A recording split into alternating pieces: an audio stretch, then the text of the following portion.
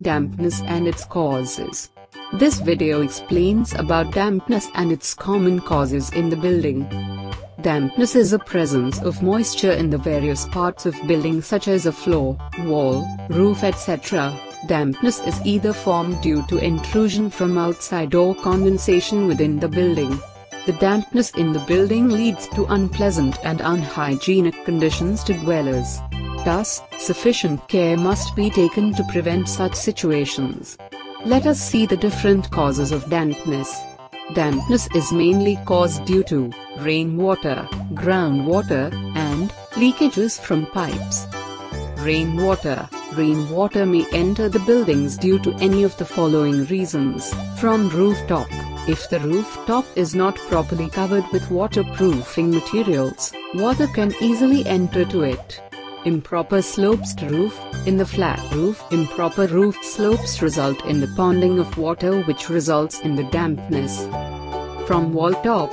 If the top of the wall is not protected with the impervious layers such as concrete, etc., the water can be easily enter into it. From external wall. The splashing of rain on the external surface of the water may also result in the entry of water to the wall. Also, improper plastering on the external surface may also lead to dampness. Improper fixing of drain pipes. If the drain pipes from the rooftop are not properly fixed, water starts to pond near the mouth of the drain pipes. This also results in dampness.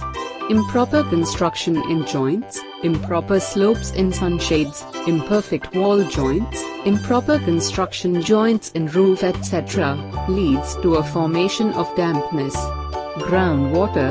Generally, the buildings are constructed upon the soil. Due to capillary action or increase in the groundwater table, the water may hit the foundation.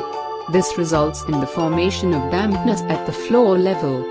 Leakage from pipes. It may commercial or residential building, there will be a number of water pipes, soil pipes, etc., constructed in the structure. These pipes are connected either to circulate the water or to drain off the water.